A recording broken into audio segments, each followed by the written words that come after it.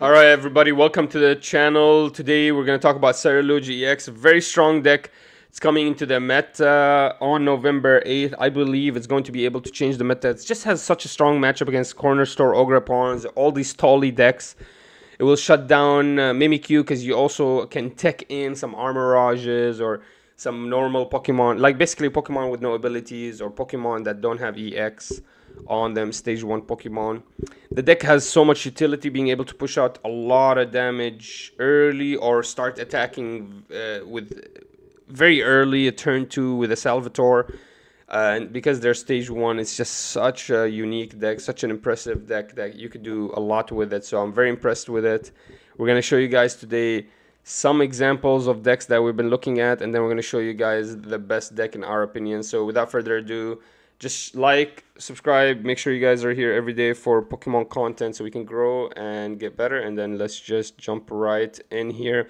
We got a list here that's using the 𝐂𝐎𝐍𝐍𝐄𝐓 that was able to win a City League. I think it was 3rd place in the City League. Really cool idea here. Let's talk about it a little bit. This fan Rotom is able to activate 𝐂𝐿𝐻𝐻 very consistently, being able to bring them both out into your hand every single turn. So if you're playing, for example, 2 𝐻𝐻, 2 𝐂𝐿, you just run 1 fan Rotom and you're able to bring them out every single turn. It's actually very impressive. Now, 𝐂𝐿𝐻𝐻 is very good because you can get a boss into the Prime Mixer, or you could get, for example, Earthen Vessel Night Stretcher, Earthen Vessel Counter Catcher. There's so many good combinations there. Another thing you could do is also put a Lumineon into the deck. So instead of using a 𝐂𝐿𝐻𝐻, you could just put a Lumineon. Also, this deck is able to utilize Palkia to attack with Radiant Greninja. Now, I don't think the Radiant Greninja is a huge attacker. I don't think you need to actually focus on the Radiant Greninja as an attacker. He's just a utility card. He's giving you a lot of draw. So I don't think you want to use him as an attacker. But if you like this Palkia V-Star, leave a comment down below. I'm very interested to see. Let's talk about this a little bit. It seems like a corner store in this deck is going to be this Quackbelief, Fez, Radiant Greninja lineup. You don't ever want to mess around with them. Lumineon or 𝐻𝐻 is going to be your supporter that brings your cards in. You potentially could play both, although it's going to be a little bit harder because you don't have room for Fan Rotom.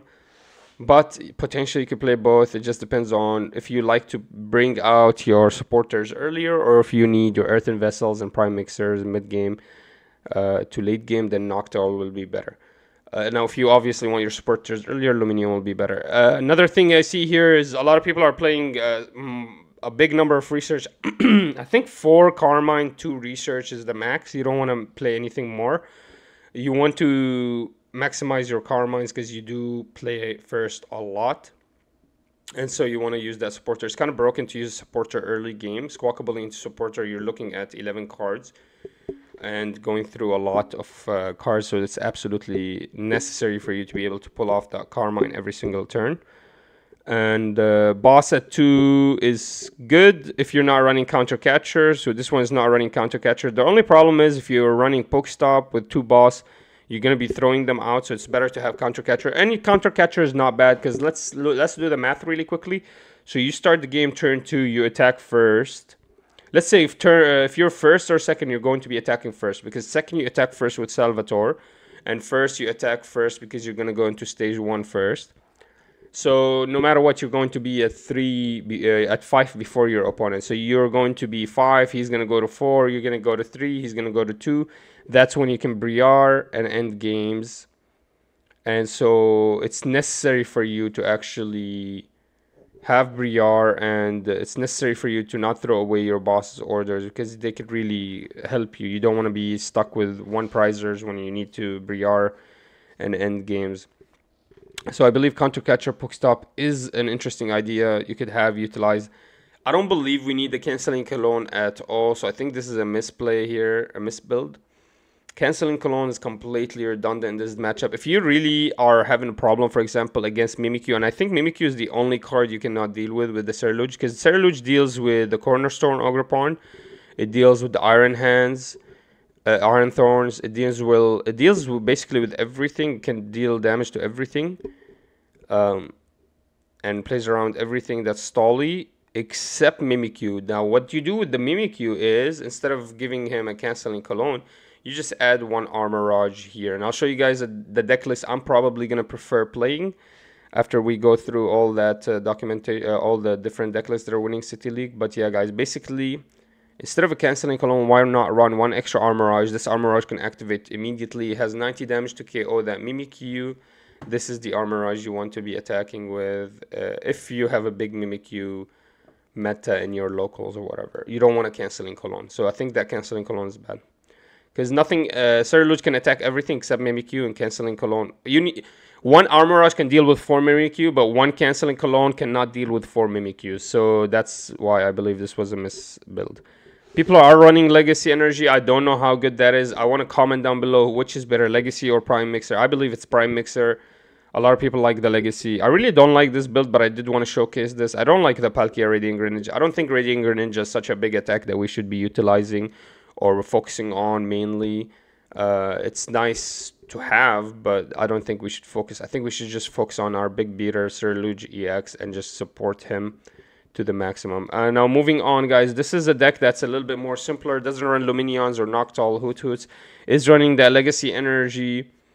And it makes sense, guys, because our math is always going to be weird, because we are always going to be at 5 and our opponent's always going to... We're always going to be in odd numbers and our opponent is going to always be in even numbers. But instead of getting a Legacy Energy, why not build 2 Briars? Just so you get... Because you're always going to go to 3 and your opponent is always going to go to 2. Why not just get 2 Briars so you can actually win games at 3 prizes? It just doesn't make sense. Over the Legacy Energy, I'd rather just play 2 Briars and just every single game win turn 3. Every single game win turn 3. Attack turn 1, go to 5. Attack turn 2, go to 4. Go to 3. And then win game with the Briar. So I just don't get why Legacy Energy is being utilized at all. And this one is using a lot of energies, actually 21 energies. I think that's a little bit too much. And makes sense that he's running Super Rod, because he's just throwing out all his cards. I don't know what the Super Rod's there for even. This is a weird deck, guys. I'm just showing you this because it's actually worked. It actually did good against in City League and actually was able to perform. But yeah, we just wanted to get some guidelines on the deck we're gonna build. And yeah, here's the deck, guys, that we are going to be building mainly for the new set. 4th Ceruledge EX, guys. We're going to run 3 Ceruledge EX with 1 Armorage for the Mimikyu matchup. We're going to run the 4 Sharkadot. We're going to go for the Squawk and no Heavy Ball at all into the Luminion. We're going to test out the Luminion. If we don't like Luminion, we'll go for the Noctowl Hoot. Only at 1 although. But Luminion, I honestly want to run 1 or... I almost want to run 2 Luminions just because they're so necessary. Because early game you want to find Salvatore, then late game you want to find Boss or Briar. So they're so good now. I just don't know. Yeah, you might want to run 2 Luminion over the Noctowl Hoot. I think that's enough. 1 Fez for sure, 1 Radiant Greninja. I'm in disbelief that nobody's building Drillbur because it's such a strong card. Gives you 63 extra damage. Very little concern from you. You don't have to do anything. And with Perfect Mixer combined, you get 160 extra damage. It's absolutely impressive. All you need for that is 1 Pokestop that gives you an Ultra Ball and Perfect Mixer, and you can activate that 160 extra damage. 100% is a necessary, must-played card in my opinion. So I'm surprised no one is playing it. For Carmine, only 1 research is necessary. You don't need any more. You could pull them out with the Luminion if you need it, but you really don't. Boss's Orders at 1. I kind of want to fit 2, but I can't. Briar at 1. I want to have it at 2 because every single game you go to 3 and your opponent's at an even number at 2. So you almost want to always Briar, but yeah, sometimes you just can't find it. So you want to you want to have 2 off, but it's just too much space for 2 Briar. It's almost impossible. Salvatore is just very iffy. There are certain decks that you'll be able to utilize Salvatore a little bit better. Slower decks that take a little bit more time to go off. If he has 1 Regidrago on the board and you can get to 220 and he doesn't have anything else set up, And you know, if you get rid of that Regidrago, you get an extra turn that he needs to set up in, and you might be able to win the game with. Then yeah, you go for the Salvatore. If the opponent only has no bench Pokemon, kind of started off a little bit slow, and you can get that KO and win the game, you go Salvatore. So Salvatore is definitely a good tech card. You get a lot of potential with it. It can do really good against Raging Bolt, against like a badly set up Dragapult, badly set up Regidrago. Salvatore is that's what Salvatore is there for. He kind of destroys their bad setup and slows them down really heavy. If you don't want a Salvatore, you just go for the Carmine early or the Research and get yourself ahead. That's a little bit better for you. But yeah, Salvatore is there just in case you want to end games early. Also, let's say you kind of misplayed and you don't have a Thornton, but you have a Charcadet in hand. You just play it down to Salvatore. This is over Thornton, basically. It's better than Thornton because it'll actually... You don't need to actually have an Ultra Ball. You just need to have a Charcadet. Or you just need the Nest Ball out of Charcadet. That's all you need. And you can activate Salvatore even if he Dragapulted you. So Salvatore is definitely a must. It's either Salvatore or Thornton. I like Thornton a lot in Charizard. I think Salvatore is better for this deck because you can start attacking immediately. So it's Thornton or Salvatore because Dragapult is a real meta deck.